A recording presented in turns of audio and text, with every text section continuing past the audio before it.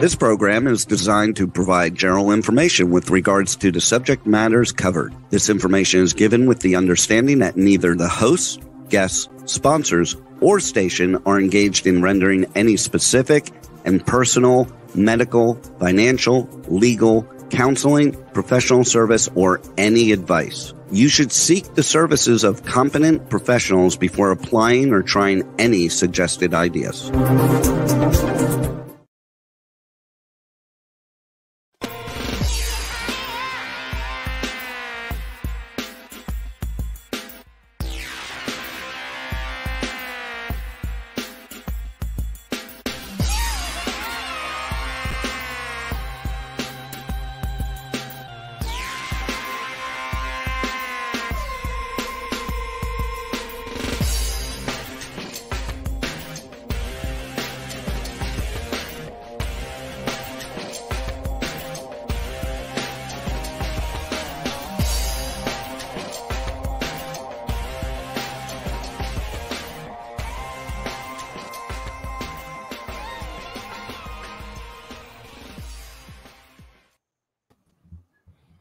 Hey there, it's Brian Sebastian, movie reviews and more.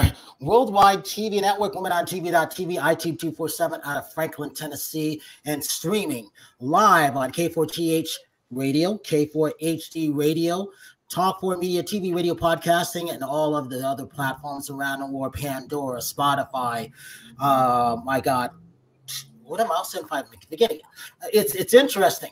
I'm kind of frazzled right now because I hear static in my ears, but I'm looking at everybody else, and I think it's just me. But hey, welcome to the world of technology, so who's to say? And so here's the thing. I've been waiting for this show for months and months and months. Why? I'm not going to tell you why. But the thing, I am going to tell you. Because Shawn Edwards is here. Dr. Russell Kennedy is here. Christina Morales is back everywhere. And one of the things I wanted to talk about was there's so much stuff going on in the world. It's amazing what's happening these days. So here's the reason why I couldn't wait to have Shawn on. Not only is he an award-winning journalist, Fox 4, Kansas City, Missouri, he is one of the best film critics out there. He speaks his mind. He doesn't really care what you may think sometimes, but you know what? There's a reason why he is one of the best out there. And this guy's interviewed everybody. So award-winning journalist, TV writer, producer, all the other things out there, African-American film critics, Critics' Choice, all of these things. And he's got some news coming up December 6th, the one and only Shawn Edwards. Shawn, I'm glad to get you here finally on our live movie reviews and more show. And no, man, it's good to be. It's good to be here. Thanks for the invite, man. I appreciate it. Hey, and we've been talking about it for a long time. And a newfound friend. I like this guy. I found him in Clubhouse. For anybody who's on Clubhouse, Tosh was on Movie Reviews and More Clubhouse today. I've been talking about him for a while. I went into his room. I was just curious about anxiety, depression for all my friends who have it. He had 223 people in there. I'm like, what's he talking? Is everybody depressed? The answer is yes. Everybody's going through all kinds of anxiety, everything that you can imagine. Not only is he an award winner, he's got a book, Anxiety. I think it's 2020. Amazon bestseller. And I say all of this off the top of my head. I never use notes. It's all about energy. So Dr. Russell Kennedy, it's good to see you. Talk about what you have coming up real quick. Yeah, it's great to see you too, Brian.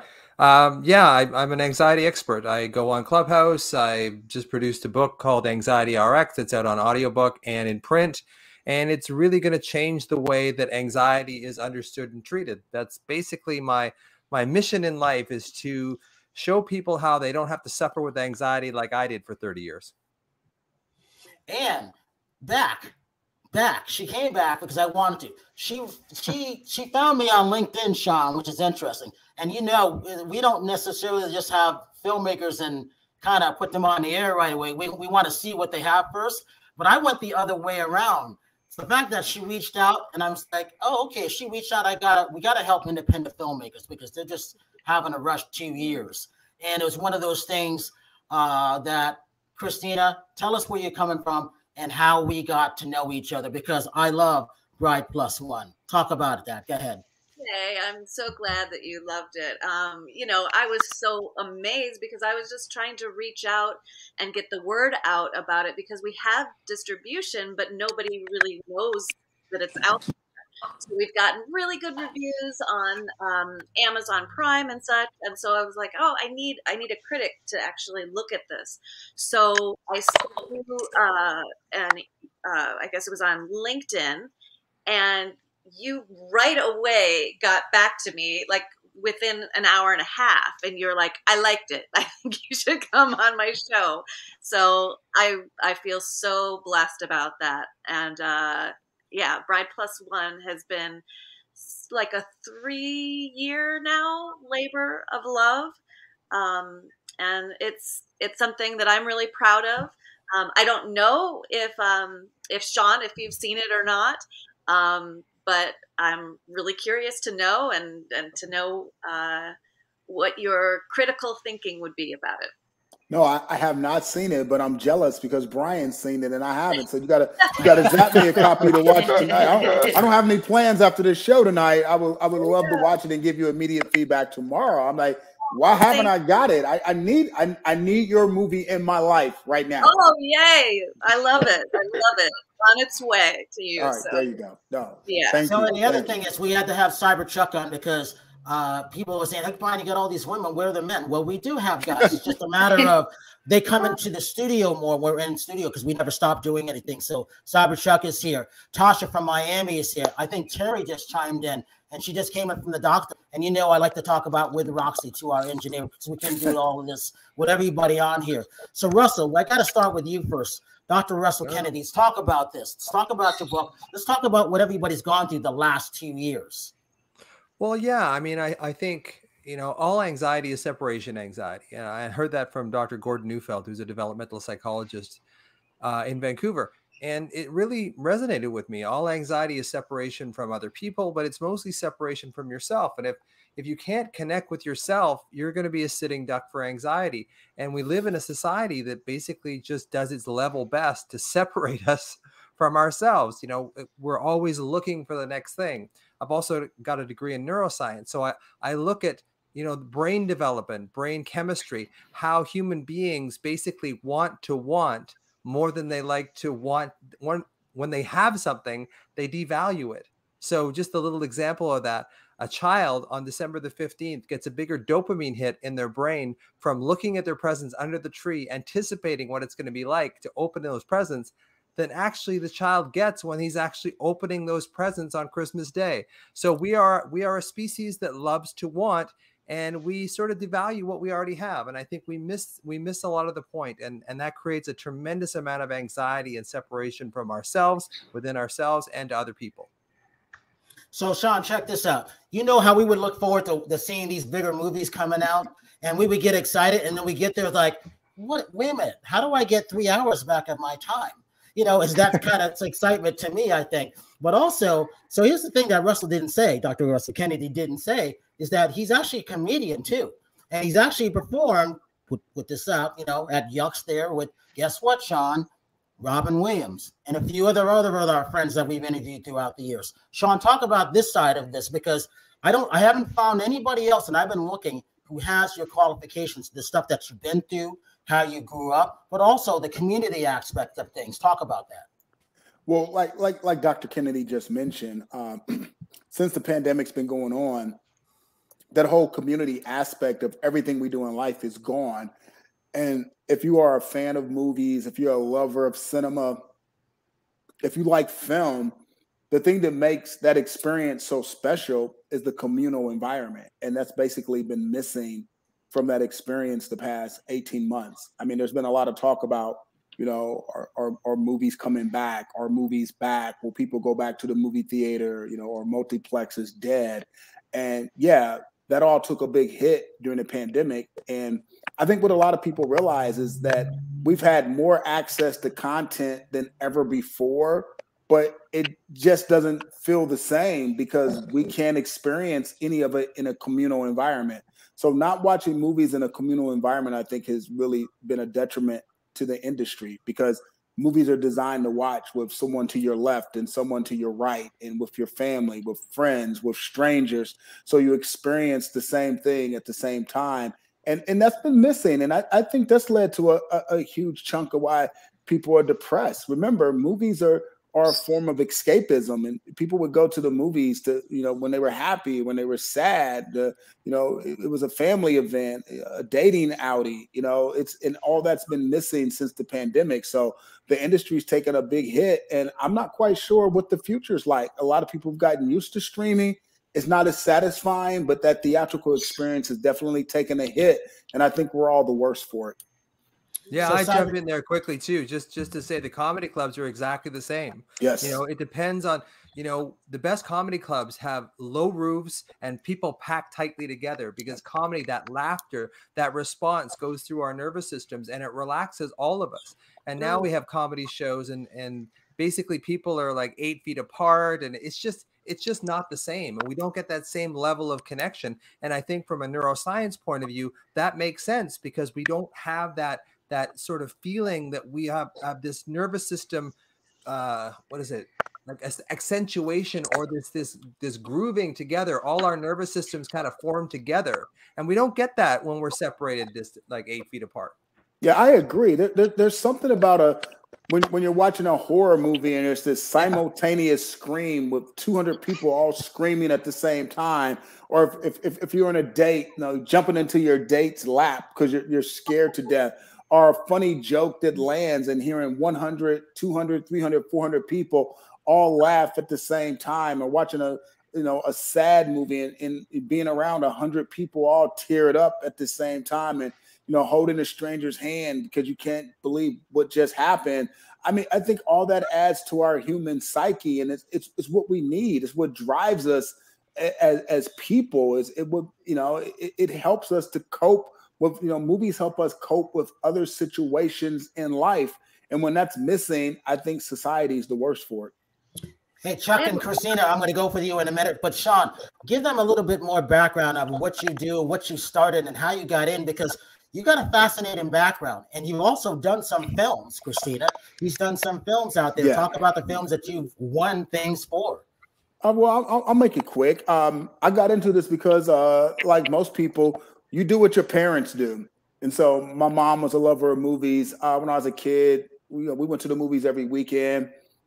I was fascinated by what I saw. And, I just turned to her one day and said, wow, I really love movies. How do people make movies? And my mom was a teacher. So any kid who has a parent as a teacher knows she was not going to give me the answer, but instead took me to the library, where I went and checked out a bunch of books on how you make movies, then started making movies myself. Went to college, made movies, went to the same college as Spike Lee, watched all his student films, thought he was like the coolest dude on the planet, made my own films, minored in journalism, because you never know where your career path will take you.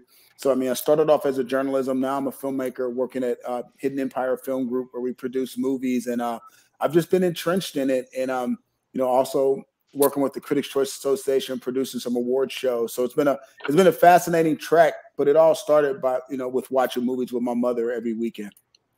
It's wonderful. Yeah. Christina, you can relate to that from the woman's point of view, right? What's that? I said you can relate from the woman's point of view, right? Oh, just making it happen by yourself. Yeah, absolutely. For me, it was, when I was little, just seeing those characters up on the screen and thinking that they were making those things happen. And at first I wanted to be an actress because I thought those people were making things happen. And then after I started acting, I realized that, that I felt more like a prop.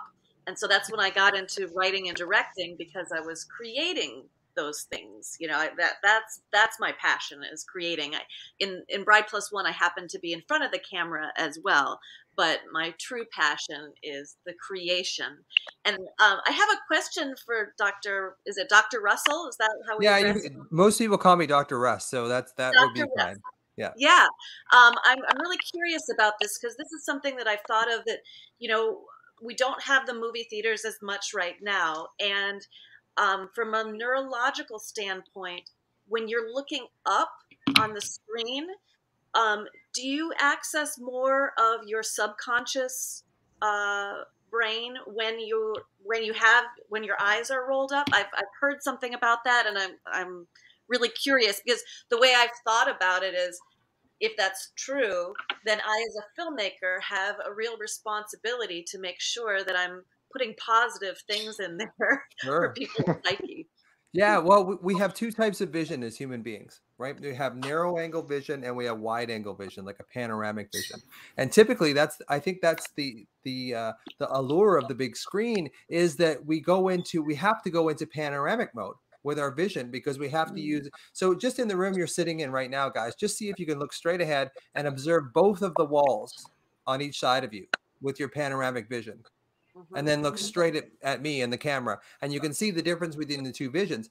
And there is something about that panoramic vision that is really relaxing, which is why we like going to the beach and looking out over, an expanse of water, because it does bring in that panoramic view. But it's very interesting you say, like, do you access more of your emotional, the limbic brain, the emotional brain, with panoramic vision? I think you probably do. I mean, there's no studies on it, of course, but I would think that because 70% of your brain is devoted to your visual system, if you get the widest possible view with the biggest possible, things up on screen, it's going to affect you more emotionally. Like if you see a movie on your phone as opposed to watching it on the big screen, it's a totally different experience. Exactly. And then also, like in meditation, rolling back your eyes, gives you a more meditative state. So that's why I was thinking that it may help you to access your subconscious mind more. But just quickly, there's a test that some people believe actually helps with telling if someone's hypnotizable or not. The farther you can roll your eyes back in your head, the more likely you are to be hypnotizable. So there was a little quick aside I wanted to throw in there. So I don't know if it's true, but I've heard that from a number of sources, so it's possible. Interesting. I really wanted to roll. Okay, go ahead, Tosh. Go ahead. No, I was like, I really want to try that right now, but I'm going to look crazy. Put your hands over your eyes like this. I'm not doing anything. I'm not. Well, now I'm in the full frame. But that's interesting. I mean, I probably am not hypnotizable. I'm not going to do that. But it's amazing, though. It's amazing how often we go through our day with that narrow angle vision, especially as we get more detached from each other, especially as we get more stressed. And I tell people, I just did a little Instagram reel about this, is to really try and use your panoramic vision as much as you can through the day, because that does tend to relax your nervous system, because you're not in that sort of, when there's a threat, we look right at something for threat. But when we're relaxed, we have this sort of more panoramic vision. So I get people to try and do that when they're doing a walk in nature. Just like really focus and look up, because most people, when we're stressed, we look straight down. So look up, chin up a little bit, and then use that panoramic vision, because it really does help relax you. So, Cyber Chuck, let's talk about this, because you can relate to a lot of, I'm sure, what the doctor is talking about because of where you came from and what you do. And then talk about when you went back to the movies because of how your day is. Yeah, Chuck. So I can relate to anxiety, because anxiety was something that was debilitating me. And it put me in a really dark place. And COVID and the lockdowns really took me into a dark place, especially having the anxiety. And I was coping with it through drugs and alcohol. And luckily, I was able to come to California, have an awakening, and push past using drugs and alcohol. And now I use meditation. So I truly understand the meditation of rolling the eyes. I slightly roll them back in and focus right here in the middle. And that really helps me with my anxiety. And I'd love to learn more about your techniques with anxiety, because every day I'm still dealing with that. And in terms of the movies, I never really went to movies when there was a lot of people there because of my anxiety. I don't like people sitting behind me or in front of me. So going to the movies now with less people really hasn't affected me that much. So, Shawn and I would. Okay, go ahead, Dr. Russ. No, it's a really good point. That, a lot of people, the more we get separated from each other, the more likely we're going to continue to be separate. So it's going to be interesting to see, once this pandemic ends, and it will end. All the pandemics through history have ended, but how quickly we're going to rebound from this. And if there is going to be this sort of, heart opening for a lot of us, because we have been so starved for human connection, even just walking in the mall and connecting to people. I wonder, and I hope there's going to be this rebound that people want to be together after we get kind of through this. Hey, Tosh, talk about you being locked down. Go ahead. Well, that was a rough one, because I ended up getting COVID, and I had to, quarantine myself because I live with my grandma and my mom. And I've never been in that situation where I'm literally like, I felt like I was locked up. I couldn't leave the room. They would leave the food out by the door. And, at first I didn't think that it was going to affect me so much. And I had a lot of anxiety that I never knew that I had. It was the first time I ever dealt with anxiety, and I thought I was having like I couldn't breathe. I felt like I was like, oh my God, like is it COVID or is it me? Like just like thinking that I can't breathe. So it was a rough time. Those 2 weeks. Brian helped me a lot with telling me to watch like a meditation and do and look into like Buddhism, which helped me a lot to kind of clear my head and kind of just calm down and be like, you're okay, you're gonna get out of this. Like you just need to like, kind of occupy your mind. So that was a rough time for me. Hey Terry, I'm gonna go to you in a minute. So Shawn, what happened was I was giving her homework of movies to watch because I wanted her to be inspired. So, and then, Dr. Kennedy, the other thing was, what happens to those movie critics when we walk in? We're excited to see a movie back in the day, only a couple of years ago. Yeah. And we would just roll our eyes on, what am I seeing? What do you call that? Well, there is this issue with dopamine, right? Like I don't want people to tell me that the movie's going to be great because me either. I build up this expectation. And then what happens is you get this dopamine kind of dysfunction where you believe something's going to be great. And even if something was good, you're likely to kind of view it really negatively because your dopamine works up and it anticipates this great movie. And then you have this expectation that it's going to be great. And if it falls below that expectation, we get a dopamine drop, which means and then we look at things really negatively. So, it's really trying to understand that dopamine is really a chemical in our brains that is more for anticipation and motivation than it actually is for reward. So then I just have to say that my movie is terrible. Okay, there you go. See, there you go. There you go. My movie is terrible. It's sucks. Well, we've all done that. We've all thought something was going to be bad, and you go in there and it's sort of borderline good, and so you think it's great. And then you go in there thinking it's going to be a great movie, and you go, well, that was just not as good as I thought, So there's really like we are these neurologically wired creatures that put in all our stories on top of it. And I think movie makers are sensitive. I think that artists are sensitive, and they're much more likely to suffer from anxiety because of that sensitivity. And they're much more likely to feel pain when they don't have that connection to other people than, say, the general population, whoever they are. Terry, I'm coming to you in a minute. But Shawn, so you and I were talking about this, going to the theaters. I mean, the business was relying and waiting for and saying everybody's coming back the month of October. You and I are disagreeing on that, aren't we? People aren't going back to the theater. I don't care what they say. I'm seeing empty spots, except for James Bond. Well, even James Bond had empty spots. No, we're not. Well, here's the dirty little secret that the movie industry doesn't really talk about all that often. The theatrical experience was in trouble before the pandemic.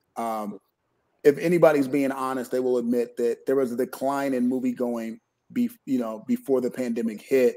The pandemic just exacerbated everything. It's just like, oh wow, yeah, no one's going. But no, people are slow to return, particularly older people, which makes sense because the conditions just aren't right, and they're more susceptible to the coronavirus. Mothers aren't returning back with their kids because it's hard enough to keep them in school. There've been massive outbreaks at school. So you don't want to take a child to a movie theater and, catch COVID-19, So a lot of parents are staying away. Plus, there's so many options for them to watch stuff at home. And it's also more affordable. If you have a family, 2 or 3, 4 or 5 kids, going to the movie theater now is what it used to cost to go to Disney World back in the day. It's really expensive. So, it's a lot easier just to, pay that $7.99 to Netflix or Amazon Prime or, Disney Plus and punch up movies all day for them to watch. So yeah, mothers with kids aren't going back either. A lot of African Americans and Hispanics aren't going back either, for various reasons. So there's a lot of the demographic pie that are not going back to the movies, and box office is down overall, and excitement's down. A lot of movies have gotten pushed around. People can't keep up with the release dates, and there's so many different platforms. Nobody knows what's showing where. You used to could talk to a group of friends or coworkers or at events and say, I saw such and such, and everybody would be like, oh, okay, I'm going to go watch that, and you knew exactly where to go see it. Before you even start talking about a movie or a TV series, you got to let people know where you watched it first so you can find it, because there's just so many options that consumers are completely confused. Exactly. Terry, I know you got a lot to say about anxiety and depression and things like that. Nonstop, it's good to see you here. You had a rough day. Go ahead. Yeah, I mean, I wasn't feeling that great earlier today, so I had a doctor's appointment, but I'm going to be okay. So that's why I have no makeup on and joining like this. But I just wanted to add something. And I think, Brian, you know this. I mean, my degree is in psychology, and I actually worked at the Meadows for 5 years in Wickenburg, Arizona, with trauma and addiction and all that. So I'm have a lot of knowledge in that area, dealing with trauma, abuse, drug addiction, and alcohol addiction. So it's kind of crazy, because I think there was people out there already who are dealing with anxiety and depression. And then going into the pandemic, it just escalated it. Myself, I also was a victim of abuse. My ex-husband almost killed me. That's a whole different show. So I suffer from PDS, post-traumatic stress disorder. So I deal with that mostly by working out, going to the gym, having the right diet. I do better than taking, than taking medication. It works better for me. But I noticed when the pandemic hit, my anxiety went up. As soon as everybody was walking around with a mask on, I couldn't see people's faces. And I don't know if that's from my post-traumatic stress disorder, just from the anxiety or other things that I've dealt with, then shutting the gym down. But still now, though, I mean, I know we need to wear them, but the mask thing, not being able to see people's faces and the perception, I guess it's coming from perception, has really affected me. So I just wanted to know what your opinion was, Dr. Kennedy, on that. If you have seen other people that have dealt with that kind of anxiety, just based on maybe not the human connection with the mask.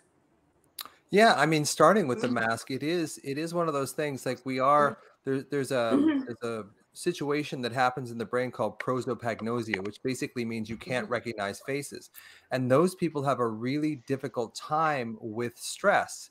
Because even when we're younger, when we're babies, we're neurologically wired to look at our mother's face. Like that's what we're wired for. And that's what soothes us, is being able to look at faces and connect with that. And the other thing on top of that mask thing is that we get reminded every time we see somebody with a mask that we're in this kind of pandemic. We're in this place that we have to be separate. So it sort of adds insult to injury in a lot of ways. So a lot of people look at that mask like it really is. It's just another method of separation, which is basically what happens, and that's all anxiety. All anxiety is separation anxiety. And now we're experiencing that in such a deep, physical way when we're hiding our faces from people all the time. And it is a really difficult situation. And I have my personal feeling about anxiety is it's typically, childhood trauma that was unresolved. It gets stuffed down into our body. And then and to heal that, to make it feel better, that's how addictions start, because basically addicts aren't doing it to get high. They're basically doing it to try and assuage the pain of their childhood wounds, typically. So my issue, and what I wrote the book about, is my own issue growing up with a schizophrenic and bipolar father and having all that alarm stuck in my body. And of course, what we're going to do is we're going to stay in our heads. We're going to ruminate. We're going to make up worries, because that keeps us out of this pain that we've stuffed in our body. But until we actually go back into the body and allow ourselves to feel that pain and process it, we never actually heal from it. And we're always trying to use cognitive means like cognitive behavioral therapy. You're trying to fix a feeling issue with a cognitive solution, and it just doesn't work. And that's why I wrote the book, because we have to feel it before we can heal it. We got to be able to go in, feel our own bodies, connect to our own bodies, and sort of get out of our heads. I think Tash, were you saying earlier on, it's hard to get, what do you do when you're anxious? And I just tell people, go into your body, like put your hand over your chest, try and and focus on sensation of just your own compassionate touch. And then focus on your breath. Like the more energy you can focus on sensation in your body, the less energy is left over to fuel those negative, like regurgitant thoughts that just keep going. So it's really, you know, my book is really about how I healed from 30 years of anxiety, taking every type of therapy, psychotherapy, CBT, all that kind of stuff that helped for a short term, but it didn't help. It didn't heal the problem. It helped me deal with it, but it didn't heal the problem until I went into my body and healed it from there. Yep. And it's another thing that we used to talk about at the Meadows is trauma bonds. People don't realize there's trauma from past relationships. There's trauma from your childhood. Trauma can come from everywhere. And then people get bonded to that trauma and then they try to heal it. And they don't realize that they put themselves in that situation again, over and over and over again. I'm guilty of it and I'm educated in this area. And sometimes I got to go back. Okay, I'm like bonding to trauma that happened to me a while back. And I'm putting myself in this situation. And it's weird because sometimes you know this stuff, but you still do it. But you have to take a step back. Does that make any sense? And, oh, totally. I mean, we have the conscious mind that's aware, and then we have the unconscious mind where all these programs are stored. You know, so Freud coined this phrase called the repetition compulsion, which is basically what was familiar to you in childhood, you will unconsciously replicate in your adulthood. As an example, I had a patient, beautiful girl, attracted all sorts of men, but she would only pick abusive alcoholics for boyfriends. Her father was an abusive alcoholic. So basically what she was doing is unconsciously making her present day adult life very similar to what her childhood was. And we do this automatically. Human beings have this compulsion to make what happened to us as children secure because it's familiar. So we have this compulsion to repeat the familiar because we assume the familiar was secure, when it was actually, in a lot of cases, it was nothing like security. It was actually the opposite of that. Or sometimes you're trying to fix the problem that you couldn't fix is not fixable. I find myself doing that all the time. And that's, I think that I was saying that earlier on, like sometimes the most intense attractions we have for other people are the people that really mirror those old wounds to us. And which would be the same thing with my patient. It was the same thing. It would mirror her wounding with her father. So she would go into it again. And it's very seductive.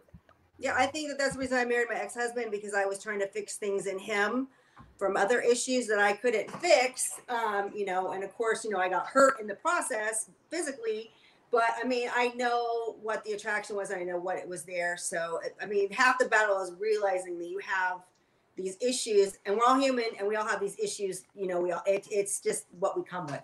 But sometimes it's got to get that bad, Terry, before we change, right? Yeah. Like sometimes we have to hit the wall because I read a quote the other day. It was like, nobody in their own right mind goes into learning what they have to learn voluntarily, right? Yep. We all get slammed in there because the other option is horrible.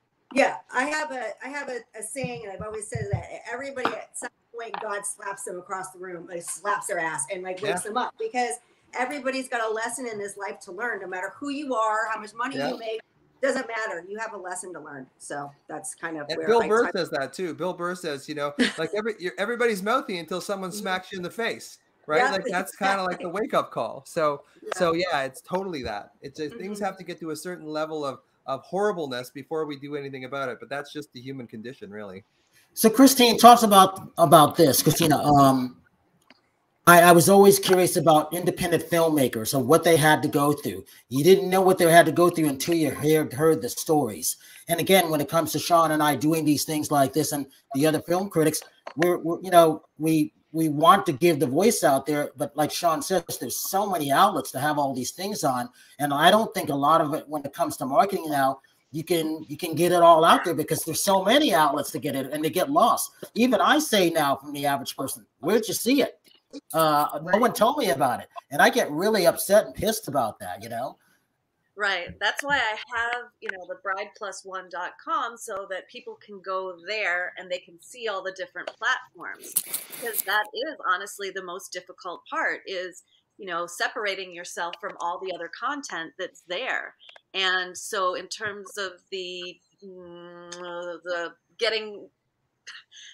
being an independent filmmaker, I feel like I, in a way, made a mistake by going with, oh, I hope I'm not, I don't want to sound like I'm bad mouthing, but basically I went with a distributor that gave me a great deal, only 20% off the top, and they wouldn't take anything, right? So like most distributors will take 30% back, and then like the first 30,000 or something like that. So I thought I got a great deal, you know, having the 20%, and they weren't going to take anything off the top, but they also don't do any advertising. So I have this film that I'm really proud of, that's all across the nation, that anybody can see, but nobody knows about it. So that's really challenging for me. Shawn, your thoughts on that? What's that? Well, no, he's Shawn. asking me my thoughts on that. We gotta change it. I mean, like you said, you reached out to Brian on LinkedIn. Just go to LinkedIn, type in, you know, film critic, reach out, you know, shoot it to me, build a network. We'll talk. I can plug you in. You just gotta reach the people out there that can spread the word. And sometimes that happens, you know, behind the scenes, underground, but it can be done. So yeah. Talk about the Critics' Choice Awards. Talk about the African Americans film critics. Well, no, I'm a member. I've been a member of the Critics' Choice Association since the early 2000s, and now I'm a second-term board member. And you know, we pride ourselves on being the largest film critics group in the world, 500 plus members. But you know, unlike the Hollywood Foreign Press Association, we're pretty diverse in terms of membership and programming. This year, we'll be celebrating for the first time ever a celebration of Latina film on December the 9th. It'll be a virtual celebration. Then on December the 6th, we're doing our 4th annual celebration of Black cinema, a really big event, actually doing it in person this year. Hooray, pandemic hopefully over. So we're looking forward to, you know, doing that celebration. Halle Berry is receiving the Lifetime Career Achievement Award. Hard to believe it's been 20 years since she won the Oscar for Best Actress. So it'll be a 20-year celebration for her win, for her performance in Monsters Ball. She's more than deserving of the Lifetime Achievement Award. Jennifer Hudson's getting the Best Actress Award. A lot of celebrities will be in the house. But like I said, we're committed to creating diverse programming. We have been. We weren't forced to do it. It's something we did on our own, and we're really excited about it. It's something that I created back in the day, and you know, I've been pushing the history and celebrating Black film for a long time. I created my first documentary on the history of Black film way back in 2007. This was way before people were even thinking about it, way before inclusion orders, way before George Floyd's death, way before any of that. So I'm happy to see that more and more people are, you know, recognizing different types of filmmakers from different ethnicities and genders and perspectives and points of view. And we're leading the charge as an organization. Wonderful to hear. Dr. Kennedy, talk about what comedy did for you. Why was that outlet good for you? And talked about who were some of the people. And, you know, unfortunately, a lot of comics are coming down with COVID, but also we've lost some great comics. Yeah, I mean, I think comedy, I think you have to have a bit of a screw loose to start doing comedy in the first place, right? Like, I think it's true. I think that but your need for acceptance and validation is so great that you will stand up in front of a bunch of strangers and pour your guts out and hope that they laugh. And it's a painful process for sure. And I think it requires a certain psyche. I think there's a certain amount of masochism to go out in front of people like that and then want to do it again, like just keep doing it. And I was thinking about this in the shower. There's a few comics that I know that didn't start out with a lot of talent, but are decent now. They're decent comics, but I've never seen a comic who didn't have a lot of talent right off the start do really well, like become a really, really good comic.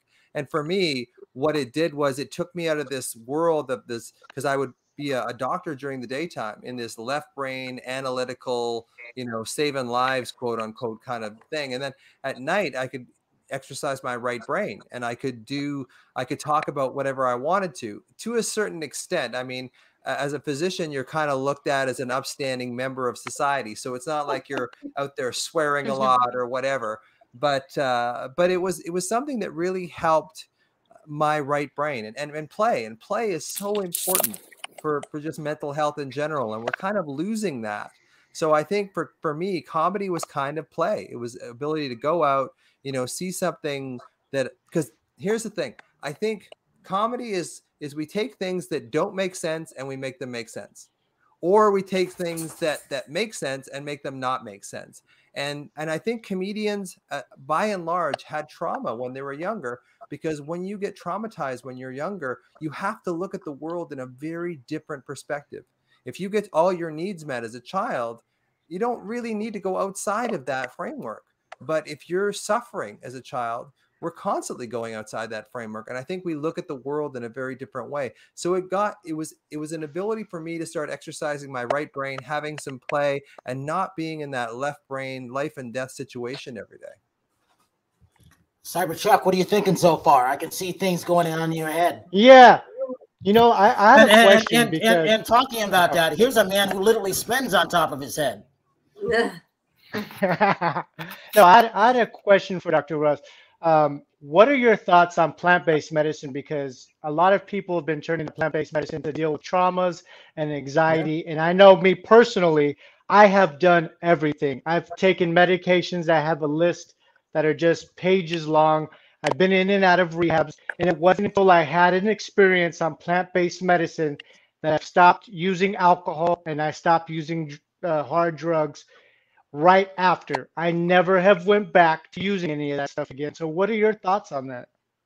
I mean, I think in the next 5 to 10 years, what you're going to see in psychiatry and psychology is a lot more somatic body-based therapy, and you're going to see a lot more psychedelics. And we're seeing it now. We're seeing MDMA assisted therapy, ayahuasca assisted therapy, ketamine assisted therapy, because what it does is it gets us outside of that protective ego, that part of us that won't let us go into our trauma because it's just too painful. And unless you go into that trauma, we never actually change it.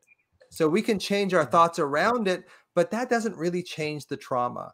So what I find is that psychedelics are one of the things that kind of divorce you from your ego. It kind of puts your ego aside and you become kind of one with everything. You become kind of your conscious and your unconscious don't have that boundary so much anymore. And you can kind of experience your traumas in a way that you can see them differently. Now, that said, I am not a big fan of just sort of, hey, I've got anxiety, depression, OCD, eating disorders. I should try a psychedelic, because I think it can actually do more harm than good. So it has to be kind of in a place where people feel safe, where people are trained. It's not one of these things where like, hey, Bill, let's go and do LSD and see if I can solve my eating disorder. You know, like that's not the issue. But I think that what it does do, what the psychedelics do is they get outside of that protective ego that won't let you go into your trauma. Because your ego, when you're in your quote unquote right mind, your ego will not let you get into that trauma. And that's why I think somatic therapy is really helpful, because that sometimes helps you get around that kind of ego block. But the psychedelics, I think, are very effective in that. But what I always tell people when they ask me, and I get asked this a lot, is should I do psychedelics? And I said, do 6 months of somatic experiencing therapy first. Do 6 months of somatic therapy first, because that'll prime your body for it, for one. And it'll also give you a different perspective on things. And maybe you won't have to do the psychedelics after that.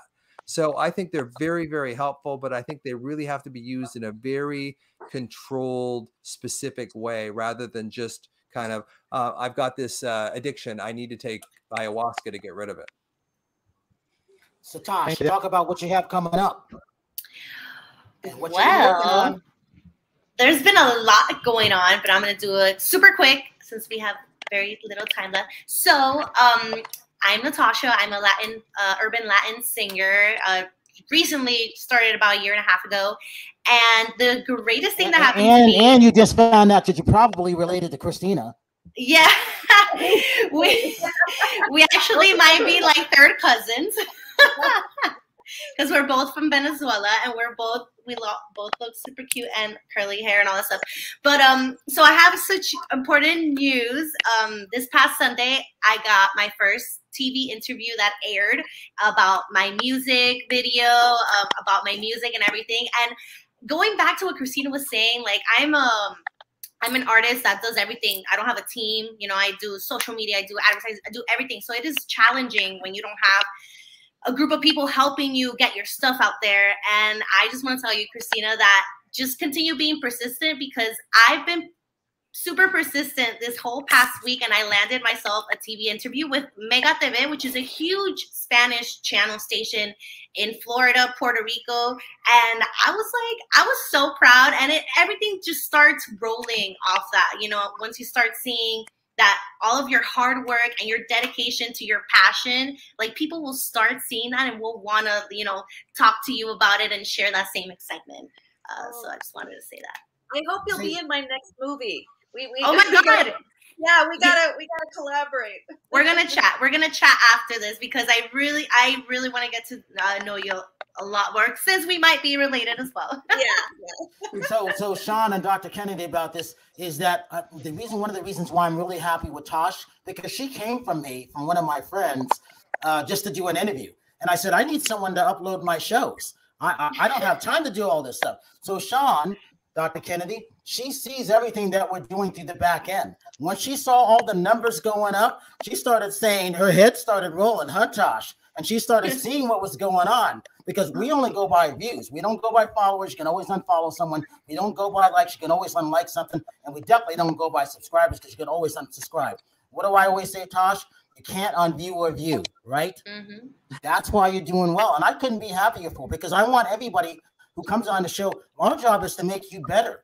Hopefully, you know, leave you with those, you know, those experiences, and that you meet people like, you know, your future sister right there, you know, you're related to now. All right, Christina, go ahead. What do you want? What do you want to hear about? Okay, what do you got coming up between now and the end of the year, and social media links? So social media, we've got Bread Plus One is where you can see all of the different platforms, and then Dancing Star Productions is my production company, and so you can see what we have in development there.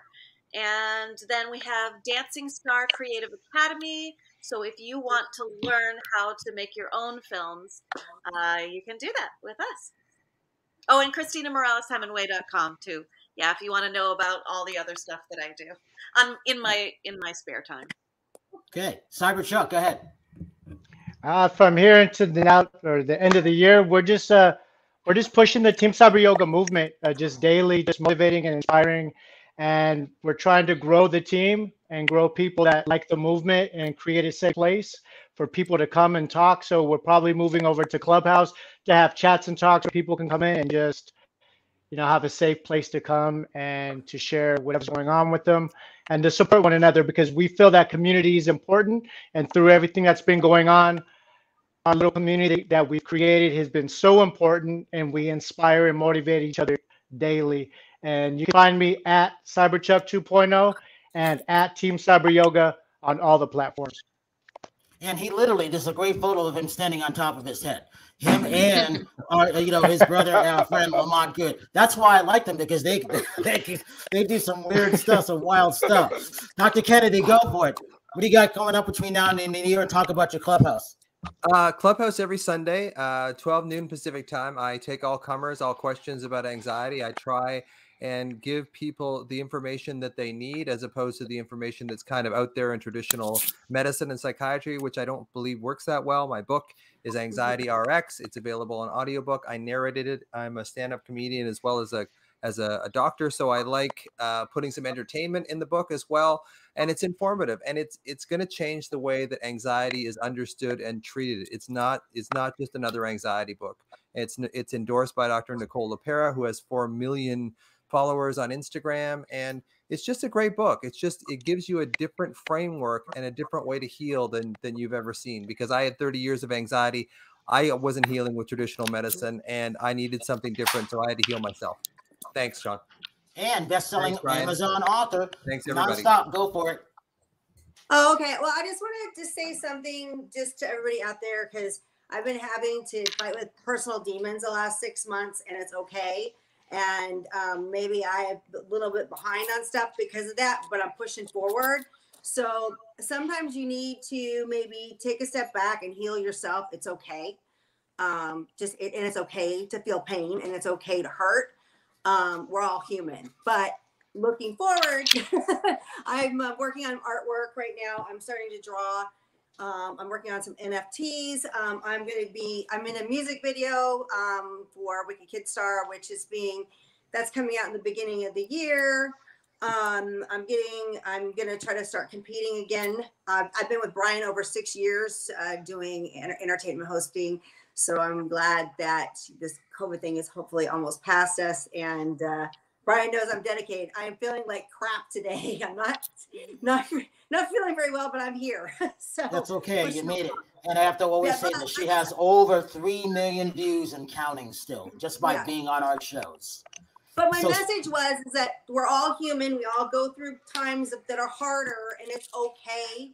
You know, just get up tomorrow and try to be a better person and learn from it. That's my message for today for anybody who's feeling down. Because I know sometimes people watch these shows and see all these things that people are doing, and then they feel insecure about themselves. But like, we all go through this, and I just think it's really important to stress that even when we're successful, there's times that we feel pain, and I mean that with all my heart. Just don't ever give up. And my social media is Terry Marie Official. I'm sorry, that's my website, and then Nonstop Terry Marie on all other platforms. So, Shawn, you get the last word. Go for it. Just want to say thanks for having me on the show. Critics' Choice on all platforms. That's Critics' Choice on all platforms. Hope everyone watches the big show on January 9th. Celebration of Black Cinema, December the 6th. Celebration of Latina Cinema, December the 9th. Keep watching movies. Let's talk about them. It's always fun. And I want to thank everybody for coming on for Talk 4 Media, K4HD Radio, iHeart, Pandora, Spotify, all the platforms around the world. And I have to say this. Thank you for everybody for coming on, because I have to always say this. Have a good night tonight, a better day tomorrow. If you see someone without a smile, please give them one of yours, because the world needs it. I'm Brian Sebastian. This is Movie Reviews and More, and we will see you next week.